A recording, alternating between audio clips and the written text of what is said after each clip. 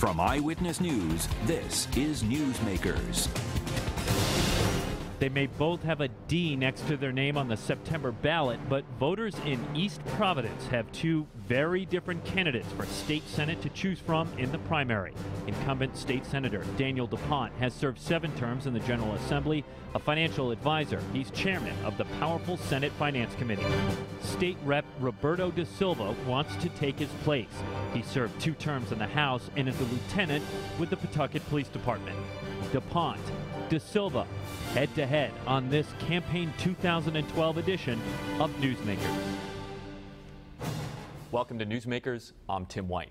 Joining me on the panel, WPRI.com reporter Ted Nesi and political reporter for Rhode Island Public Radio, Ian Donis. Good morning, everyone. Good morning. State Senator, State Representative, thank you very much for agreeing to come onto the program and help voters choose who to decide come September. I want to begin first with a very simple opening question. I will give you each 30 seconds to respond, and we'll start with the incumbent. Mr. DaPonte, why should voters re-elect you to State Senate? Well, I'm a lifelong resident of East Providence. I've chosen to start a business here, start a family here. I've represented the citizens in the Senate in the past, and in the past 4 years in particular as chair of the Senate Finance Committee. During some very difficult times, I think I've demonstrated the leadership that was required to take on tough issues and try to turn the ship of state around and put us in a better setting going forward. All right, Mr. DaSilva, again, why should voters elect you to State Senate? Well, I want to be a voice for my constituency. I want to be a voice for the people of East Providence. When I go up to the State Senate, when I vote and make decisions on legislation, it's going to be on what's in the best interest of my community, not on what's in the best interest of leadership. And I think I've shown through my track record that at times I've taken a stand against leadership, and that's what you need. You need somebody who's not just going to go along to get along. All right, gentlemen, let's begin first with pension reform, and Mr. DaSilva, we'll start with you. You were one of 17 lawmakers who voted against the landmark Pension Reform Act. In the East Providence Post, you said, quote, important things were left out of the reform. There are people in the system that never paid the actuarial cost of their pensions, former legislators, judges, and insiders who got special deals. So the question to you is, did you file a bill to deal with those inequities? Well, here's why I voted against the pension reform. It wasn't because I was against pension reform. I believe in pension reform, and I seriously believe that we needed some type of reform.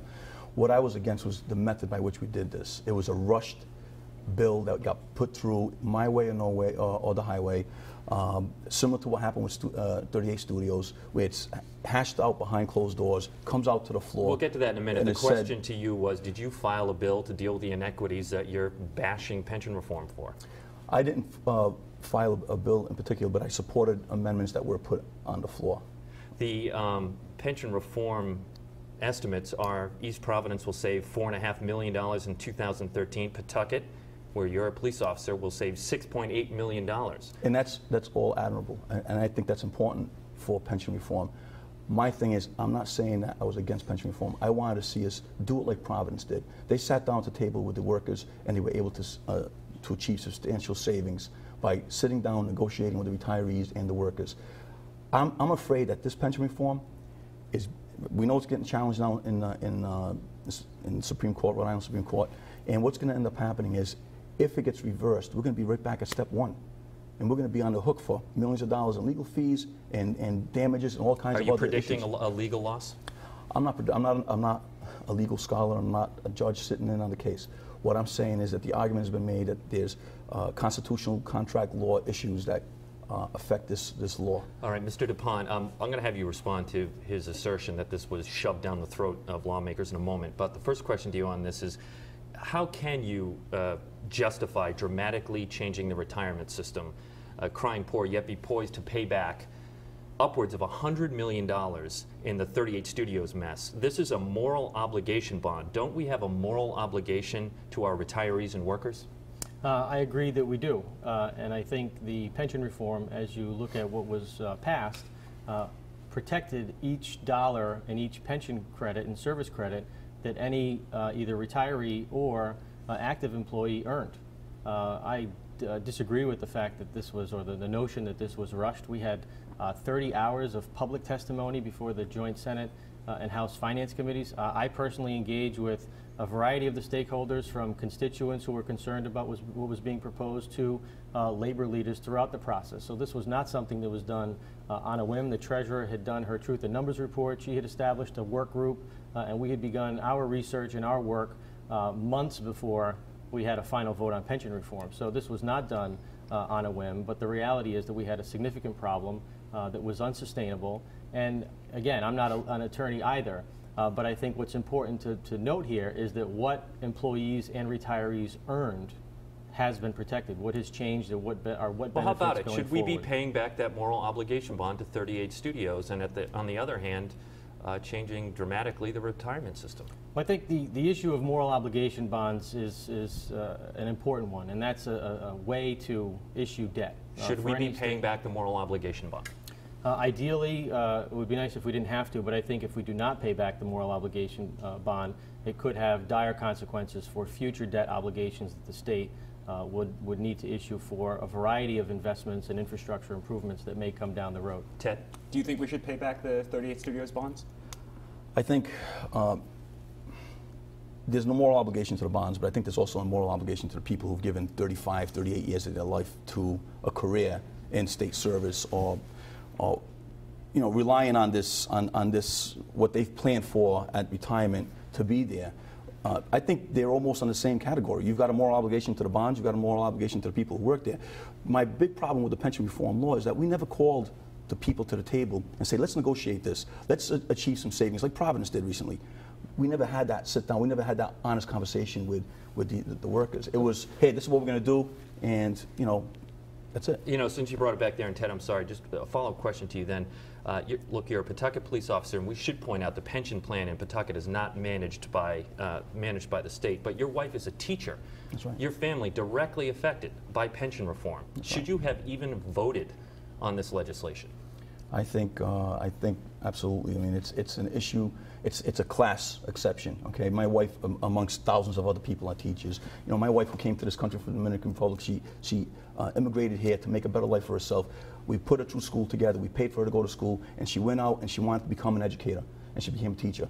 There's nothing wrong with being a working person who wants to teach. And when I took a vote on that, I knew that would be an issue that would come up. But that's not the issue. The issue is I was all for pension reform. I understand, because I want there to be something there for all the current workers and the future workers. We need something there in place. I was just against this particular pension reform. Okay. Ted? You represent East Providence and Pawtucket in this district, or you would.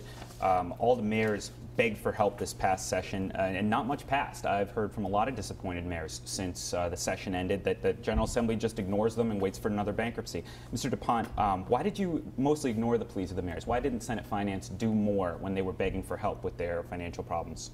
I wouldn't say that we ignore them. I think if you look at pension reform in dollars and cents, the city of East Providence, as Tim mentioned at the beginning of the program, saves $4.5 million. But it specifically left out what I remember. I was there with you. I remember watching Mayor Taveras and the other mayors sit there and say, please include reforms to the independent plans, and that was ignored. Well, the independent plans, as Mr. DaSilva mentioned, are all governed by contracts. And the pension benefits and the benefit structures are all benefits that have been negotiated through the years, much different than the state system. All of the pension benefits to state employees and employees that are in the state system are all governed in statute. And the question that was raised, and the concern, quite frankly, with some of the requests from the cities and towns was our infringement upon those contracts. I think the question can be raised, and rightfully so, whether or not statute governing pension benefits would be considered a contract, but I think a document that's signed between two parties that establishes the or the private, let's say, municipal pension plans is a much different animal. So you're satisfied with what the Assembly has done to help cities and towns as they're facing Chapter 9? I think we've done a lot. I think there's certainly more to do, but I also think it's important for cities and towns to accept some responsibility. Maybe not some of the people that are presently in office. Some of them yes, some of them no.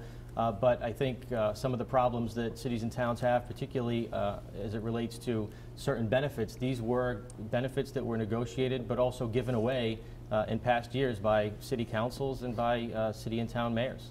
Mr. DaSilva, what would you do as a state senator to help cash-strapped cities and towns?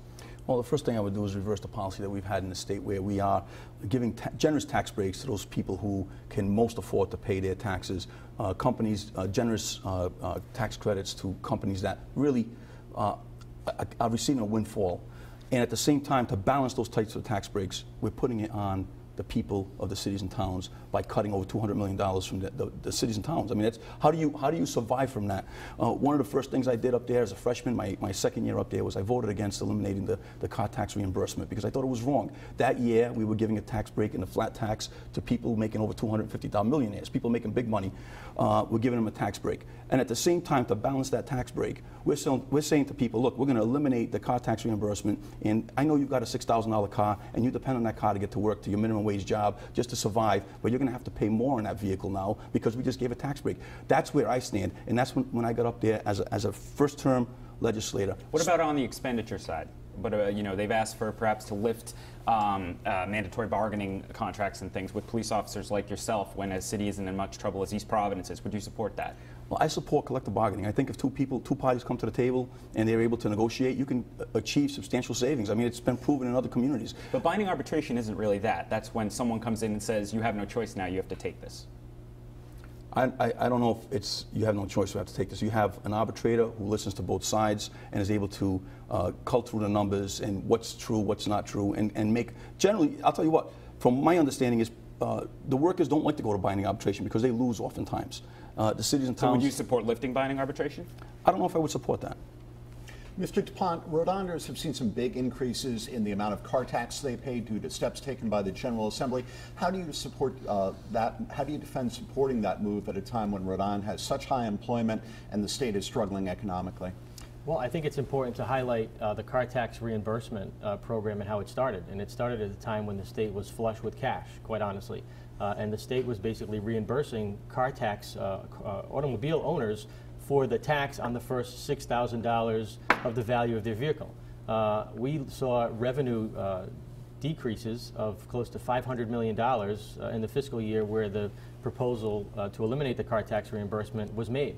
The reality is many cities and towns were able to hold the line and not pass the entire amount onto automobile owners. Other cities and towns like East Providence went to the maximum $6,000 limit.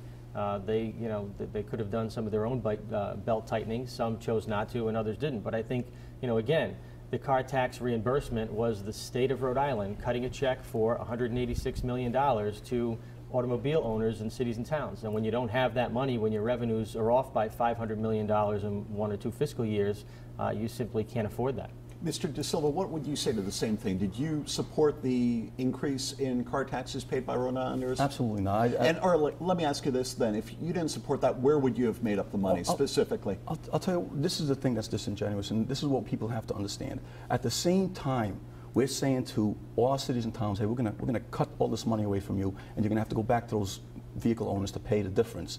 We're instituting a tax break for those people making over $250,000, the very wealthy people. We have tax. So you're saying you would have taken that money in terms of higher income earners, increasing taxes on them. Is that correct? We could have. I'm saying we could have frozen the taxes instead of the same year. We said to our local people that, hey, we're going to eliminate this. How my opponent says, the check that we're writing to you. Well, that's tax relief to real people, people who have to work every day. That tax relief that we were giving to those people, we eliminated it so we can give tax relief to millionaires. That makes no sense to me. Let's keep the conversation there, Mr. DaPonte. We have just a couple of minutes before we go to break, but you were one of the authors of a bill that dramatically changed how the income tax rate here in Rhode Island. It lowered it for the upper income earners from 9% to about 5.99%, or to 5.99%. So you just heard him. I mean, he's saying that simply isn't fair, that we should be increasing taxes to those making over $250,000. Your response? Well, I think my opponent's assessment of the income tax reform is just flatly incorrect.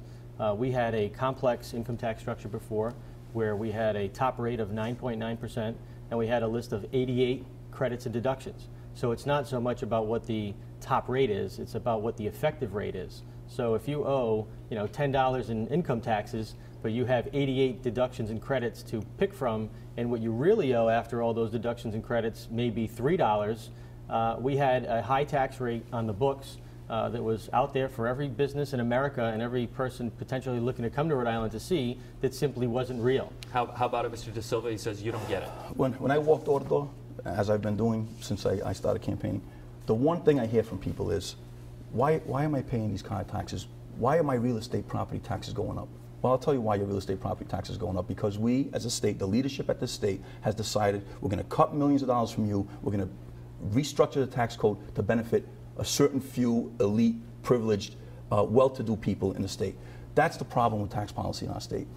I supported the Samini bill that would have raised that tax rate back up. There were 37 signatures from the people on the House that signed that bill. The bill never came out. Leadership never let it come out. The bill would have raised the income tax on people making $250,000, I think it was $250,000 or $300,000 or more, and then it would have came down incrementally every time that the unemployment rate was reduced. Every time the unemployment rate was reduced by 1%, that tax rate would have came down. So there would have been some accountability. Would you have supported that, or why wouldn't it have worked? No, I think the income tax reform that we passed, if you are a parent, if you live in an apartment, if you have a few kids, that's who benefits from the personal income tax reform that we did. 75% of Rhode Islanders got relief in the personal income tax reform that we passed. If you don't have a mortgage, if you live in a big home, if you do make over $250,000, you're not going to benefit from the personal income tax reform. All right, gentlemen, we have to take a break. Our guest this week on Newsmakers, we have State Senator Daniel DaPonte, State Representative Roberto DaSilva, and they are both running for State Senate in District 14, East Providence. Stay with us. You're watching Newsmakers.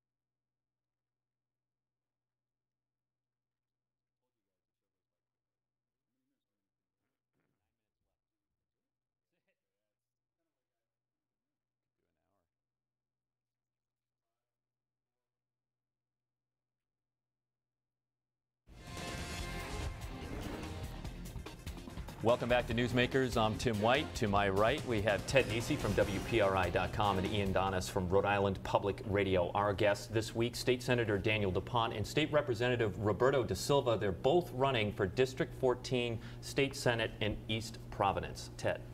Mr. DaPonte, you told the East Providence Post you thought it was, quote, suspect that Mr. DaSilva stated his challenge of your Senate seat was not highly personal. Explain why you thought that. Well, I think Mr. DaSilva, when he ran 4 years ago, I supported him, and there have been, some significant differences of opinion at a variety of levels. Obviously, we've talked about some of them today, mostly on policy, but also politically. And so, quite frankly, Mr. DaSilva could have ran for re-election to his seat.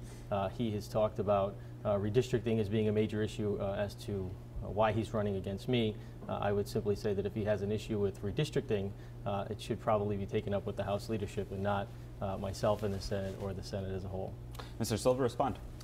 Response is this. Look, I had an option. I could have ran for a brand new redistricted representative seat, or he could have ran for a brand new redistricted senatorial seat that was moved into what is mostly my community and most of my old representative district. I had people approach me and say, Bob, look, you know, we're going to lose you as our rep. And people in the community were reaching out to me and saying, you should consider going for the Senate seat. So I looked at the person who's in that seat, been there 14 years, part of the leadership, part of the bad decisions that are affecting our state, and I thought to myself, I can do a better job. I could do a better job for the city of East Providence and for the whole state of Rhode Island. And that's why I decided to run for that seat. Can we just briefly be honest with the people at home? There's, by all accounts, a civil war between East Providence Democrats. Is this part of that, Mr. DaSilva? Absolutely not. Look, there were people on both sides of the issue. People telling me, hey, just run for your rep seat. You know, a lot of people pushing me to run for the Senate seat. It had nothing to do with the party politics that's going on in East Providence. Do you think that's... No, I would disagree. I mean, Mr. DaSilva has been aligned with the political leadership and the council majority that took the city literally to bankruptcy's door. The state stepped in, and my capacity as Senate Finance Chair, the Department of Revenue asked us to free some resources and school aid and advance some money so the city could actually make payroll a few weeks later. And so, the roots may be political, but at the end of the day, I think, I've certainly been there for East Providence and will continue to be so if I'm reelected. Very quick response. All I can tell you is what people tell me on the street when I'm walking door to door. They don't feel well served by my opponent. I think I can do a better job, and we need a change. Mr. DaSilva, it looks like virtually all of your campaign contributions since 2011 have come from labor groups. How can you assure voters that if you win election, you won't be doing the bidding of public employee unions? Well, that's not a factual statement, because it hasn't been virtually all from labor groups. It's been about 50-50, people from the community, and then I've got some people in PACs have supported me. The same PACs that have supported me have supported my opponent and continue to support my opponent. If you look at his campaign finance reports, it's the same people donating to both groups. I do the bidding of the people of East Providence. I haven't been afraid to stand up to leadership. I would ask my opponent, how many times has he stood up to leadership? Is he just up there to do leadership's bidding? Is he a go along to get along kind of guy? Or is he going to stand up there and fight for the people of East Providence? A response, Mr. DaPonte, and is this election a referendum on the strength of labor in East Providence? It could be. I have some unions that are supporting me, have supported me in the past. I think the difference is when we disagree on issues in a matter of policy, I've engaged them, sat down with them, and if at the end of the day we agree to disagree, then so be it. But I think anyone can say that, particularly during the past 4 years since I've been finance chair, I've had an open door policy. I solicit input, I listen to suggestions, and then make what decision I think is the most appropriate one on behalf of the taxpayers, not just of East Providence, but the entire state of Rhode Island. You both voted to create the loan program that led to the $75 million 38 Studios loan. Do you owe Rhode Islanders an apology, Mr. DaSilva? I don't owe an apology. I'll tell you who does owe an apology. People in leadership who knew the inner workings of where that money was going. We were under the impression this money was going to go to help small businesses during these tough economic times. Really? That's the impression you had with all the coverage that was happening at that time? We didn't know it was going to go to one particular 38 studio. You would have... So do you feel like you voted on something you didn't really know anything about? We voted on something that was told to us that, hey, this is going to be used to give some credit to small businesses in East Providence to help them out of the economic malaise that they're facing. It wasn't said this is going to go specifically to 38 Studios. We didn't know that. So you were shocked when 38 Studios got that money? I'm not in the back room making the deals. I didn't know about 38 Is your opponent one of those people in the back room making the deals? I'm not sure. I know he's part of leadership. All right, Mr. Maybe DaPonte, answer the question. Do you owe Rhode Islanders an apology? He's saying leadership had a big part of that. You were in the inner circle on the Senate side. I will say that those decisions were made above my pay grade. When this expansion of the loan program did happen, it came on the heels of the 2008 credit crisis. Banks were not lending. Small businesses left and right were complaining for additional access to capital. And this was proposed to us, or at least to me personally, as an expansion of a program to facilitate additional resources to small businesses.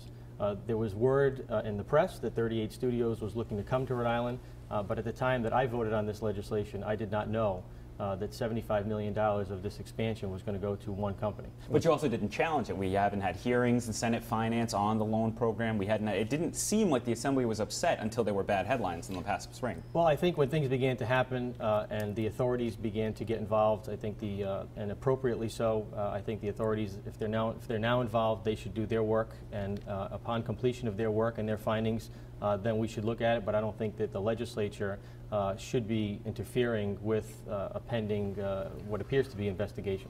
Ted?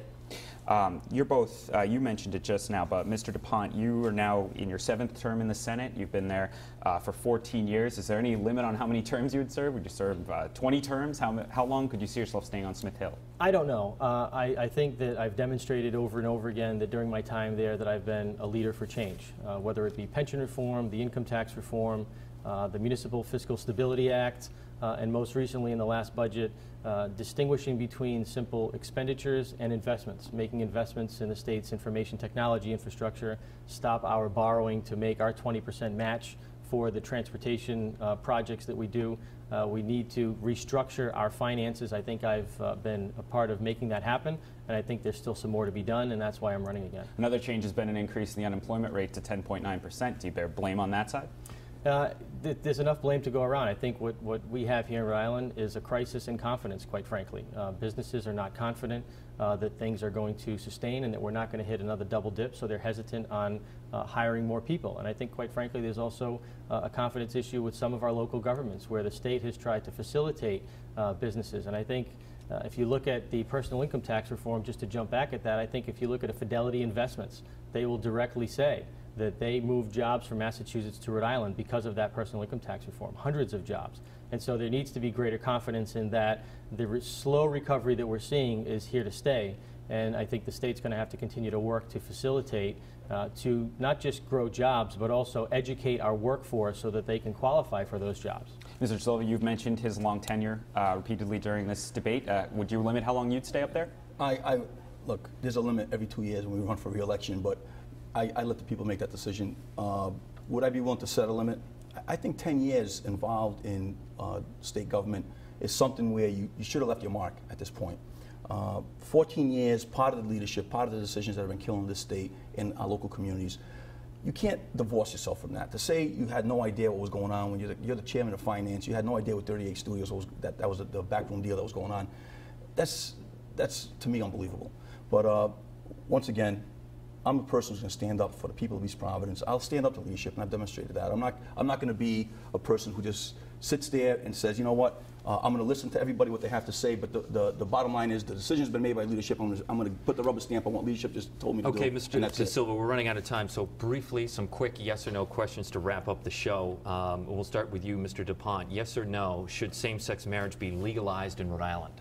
A form of it, yes. And Mr. DaSilva? I would say yes with the proper protections. Mr. DaSilva, yes or no, would you vote in favor of binding arbitration for teachers? I would. And Mr. DaPonte? Properly designed, yes. And quickly, what letter grade would you give Governor Chafee? I'd give him a B. Mr. DaSilva? C. And for Senate President Teresa Paiva-Weed? C. Mr. DaPonte? I'd give her a B. All right, that's it for Newsmakers. Thank you for watching. You can catch it on WPRI.com. For Ted Nesi, Ian Donis, I'm Tim White. You'll see us next week on Newsmakers. I'm Lano.